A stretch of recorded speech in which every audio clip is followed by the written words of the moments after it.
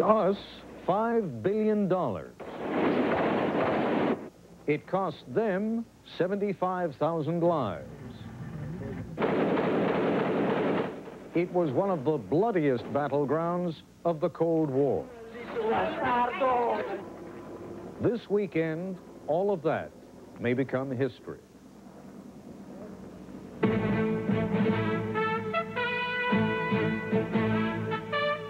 While we have been transfixed by the alleged cannibalism of Jeffrey Dahmer, the sexual appetites of sometime heavyweight boxing champion Mike Tyson, and the always popular question of whether marital fidelity is a necessary quality in a presidential candidate, a war is about to end. It was one of those regional conflicts that we seemed ready to accept as the permanent background music to the central drama of the Cold War. We and the Soviets could never afford to engage directly. That would have been too bloody. But we would fight forever, or so it seemed, through our surrogates in Afghanistan, in the Middle East, and of course, in Central America. On Saturday, in the capital of El Salvador, that country's 12-year-old civil war will come to an end with the start of a formal ceasefire. And once more, everybody seems to think it's going to work. How's that for a little piece of good news that we've barely bothered to notice? Here's more from correspondent John Martin. El Salvador is already starting to rebuild from the ravages of war. On a main highway, workers are reconstructing an overpass. In the capital, bricklayers are building houses. In the shopping streets, people are walking out in the sunlight, convinced, for now, that the violence is behind them. What lies ahead, however, may be the toughest part of all.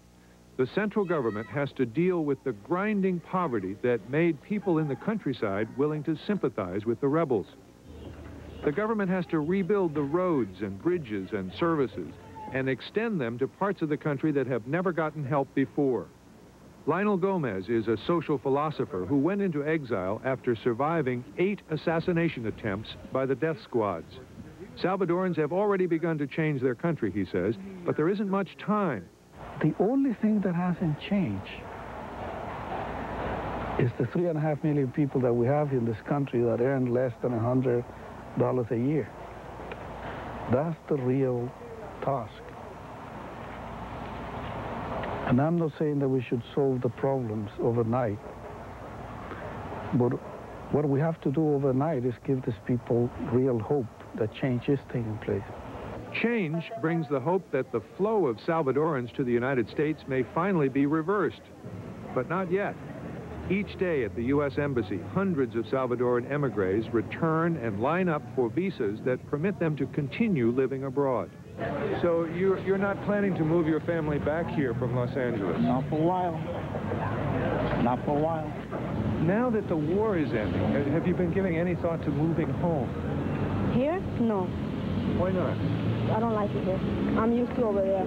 Over there is the United States, where as many as 1 million Salvadorans live in exile, a fifth of the population. What they fled was a battleground that claimed 75,000 lives, including those of at least 27 American soldiers and civilians. The fighting was sustained by the 2 superpowers, the Soviet Union, which supplied the rebels, and the United States, which backed the government. The total cost to American taxpayers, $5 billion in military and civilian aid. A new study for the Pentagon says the United States policy was based on false assumptions and did not achieve its goals. It's a failure. We didn't want a mediated solution, a negotiated solution. We wanted the Salvadoran regime to triumph over the guerrillas. And we always said that the Salvadoran regime is going to have to change. But if they make these changes, they will win the support of the population, and the support for the guerrillas will just evaporate. We were never able to do that. Year after year, the military situation in El Salvador was essentially a stalemate. Mr. Ambassador, has it been worth the money the United States put in here, the lives that were lost here? It's never worth it when 50 or 60 or 70,000 people lose their lives. But if out of that comes something better than what the country went into at the beginning, then at least you can say it was not a sacrifice in vain. I think that it's time to look forward. If we want to see a new El Salvador with prosperity, with tranquility, I think we have to have the courage to forgive and move forward. Salvadorans are trying to do that. The United Nations is helping. Patricia Weiss-Fagan is the mission chief helping relocate Salvadorans. The various groups within these communities are trying to say, if we have development, if we have reconciliation, if we have reconstruction, concretely, what kind of development do we want? It's a very hopeful session, this one, and so I hear much more hope than pain here. Even the rebel radio station is looking ahead. After years of reading communiques and Marxist analyses of the revolution, the station director says it has to make money. We are going to act as a legal station in the next few months, he says. We will seek to set up a participatory radio station where there will also be room for commercial advertising. The pain of reconciliation seems almost unbearable to many Salvadorans, but their weariness of war seems an almost equal emotion. So, with careful steps, the country is trying to put the war behind it. Solian Rivera is 57. She lost her husband and 3 sons. She keeps a picture of the youngest son, Santiago, who was 15 when he was killed. She also lost her home, burned to the ground by soldiers, she says. Rivera shows visitors the steel shaft of a bomb dropped on their village. She reminds everybody that United States taxpayers financed her misery. We want aid from the United States, she says, but not the kind of aid from the past, not more bombs to kill us. The United States should be willing to do as much in peace as it did in war, she says. That is a refrain heard from the rebels. They have asked that United States aid continue to help rebuild the country. Junior Acatado is 16. He has been a rebel soldier only a year, but is ready, he says, to begin a new life. I only finished the 2nd grade, he says. There isn't much I can do. I want to continue learning. Once I learn how to read and write, then I don't have to live anymore by the machete. I would like to be a carpenter. And so the country that suffered so much is trying to build something new. Fortunate, perhaps, that unlike Northern Ireland or Yugoslavia, the hopes for peace now outweigh the fears of disaster. This is John Martin for Nightline in San Salvador. When we come back, we'll talk with the man in the studios, our Elliott Abrams, who was Assistant Secretary of State for Inter-American Affairs from 1985 to 1989. And Robert White, the U.S. Ambassador to El Salvador in 1980 and 1981. And joining us from Mexico City, James Lemoyne, who reported on El Salvador for the New York Times during the 80s. He's now writing a book on El Salvador. We will focus in a moment on the miracle that seems to be about to take place in El Salvador. But Elliott Abrams, I would like to begin with you on your perception of how and why it is that we got to this point. Well, the first thing that we tried to do in the Reagan administration, I must say that they tried it at the end of the Carter administration too, was stop the FMLN. The sine qua non was stop a communist military victory. And then the second thing that happened, and it took years and years after that, was the Cold War ended. I think it was the end of the Cold War that really allowed this, to use your term, miracle to take place. It was inconceivable 5 years ago. And if I ask you the same question, Ambassador White, surely you would have to agree at least on the last part of what Mr. Abrams had to say. The end of the Cold War must have contributed. Well, I think that certainly the end of the Cold War contributed in the sense that it changed our perception of El Salvador. But I think that Nightline's introduction tonight overemphasized the surrogate quality of the revolutionaries in El Salvador. If ever there was an authentic revolution, it was a revolution in El Salvador.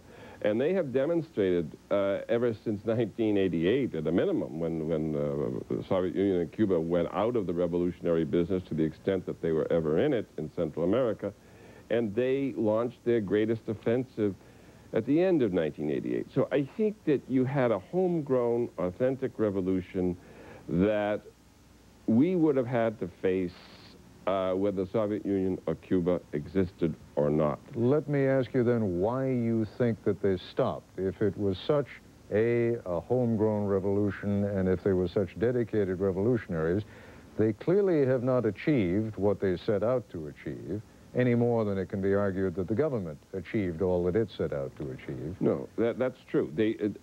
They arrived at a negotiated solution simply because the war was deadlocked in a stalemate, that there was no way that either side could change that stalemate.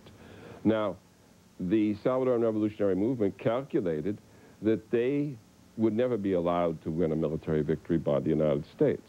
And so they settled for a negotiated revolution, as Alvaro de Soto of the United Nations mediator described it.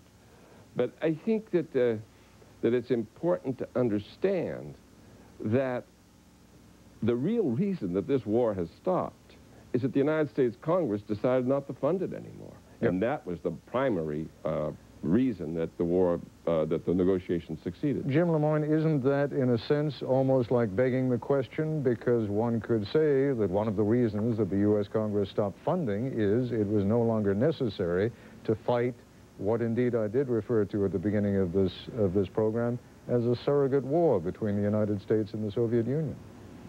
Yeah, I think in a sense everybody here is right. The Cold War did end, and the U.S. Congress got tired of funding this war. But I would agree with Ambassador White on this. This was a civil war. It wasn't a surrogate war.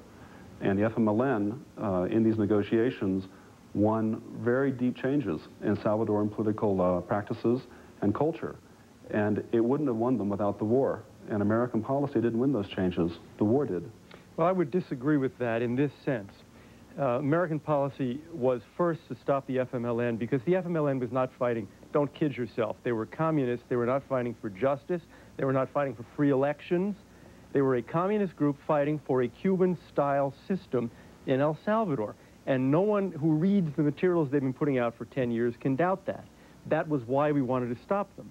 What they have won here is what the United States certainly would have been willing to grant 10 years ago, which was democracy. What the FMLN was asking for in the negotiations which took place with the late President Duarte in 1983-84 was not elections, it was that they would get ministries and that the FMLN would become part of the army.